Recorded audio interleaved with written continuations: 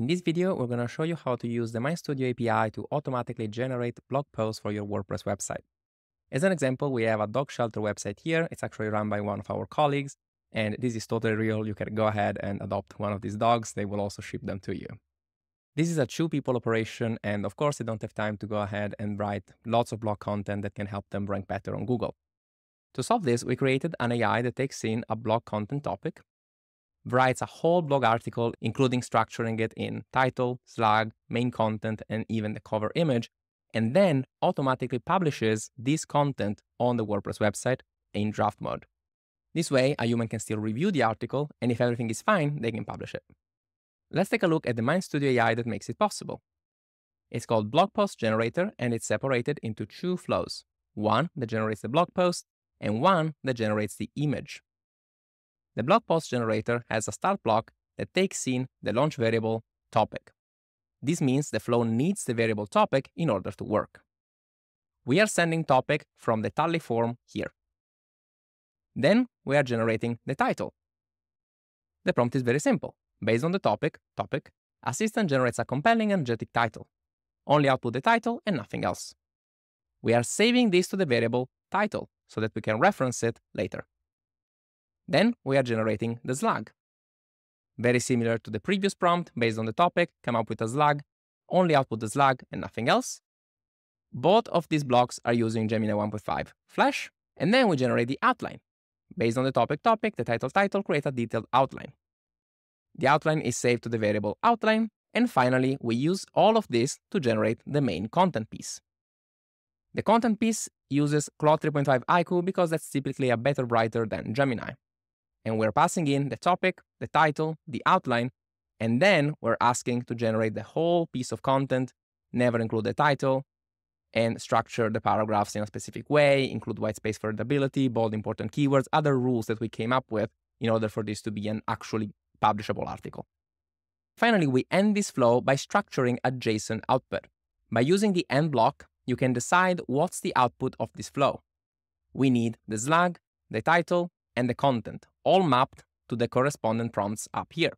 This is the title, this is the slug, this is the content. We don't need the outline, so the outline is simply used in the final prompt, but not included in the JSON output. Then the image generator flow takes in the blog content, coming from the first step, generates an image using ideogram v2. We want the image to have an aspect ratio of 16:9 and to have the magic prompt. Then we display the content, which is the image URL, and we'll use this to download the image from the URL and upload it as a media item in WordPress. Let's take a look at the make scenario.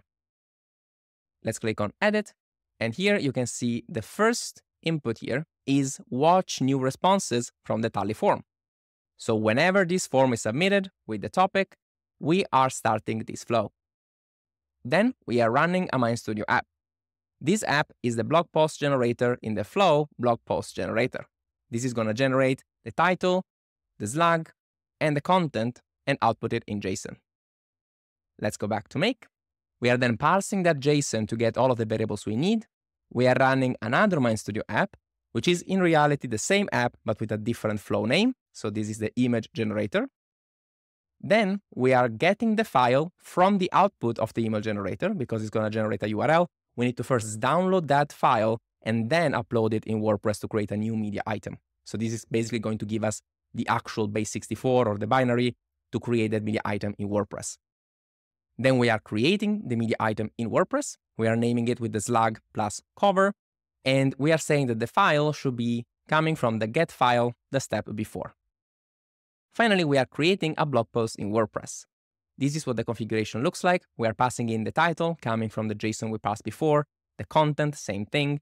We have the post here, we have the excerpt, the date, the slug, and we are publishing it as a draft so that a human can go ahead, review it, and publish it only if it makes sense.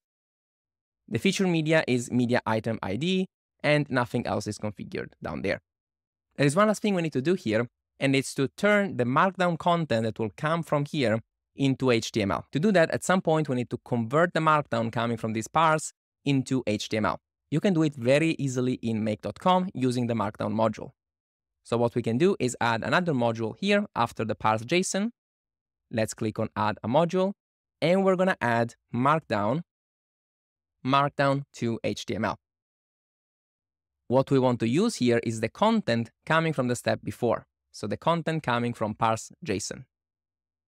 Let's click out, and we don't need to sanitize it. Let's click on OK, and that's all we need to do.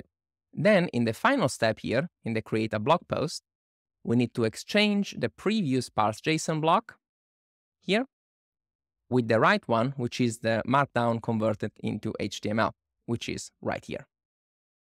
Okay. Since we changed this flow, let's test it out. Let's click on Run Once, and this is going to wait for a new response from Tally.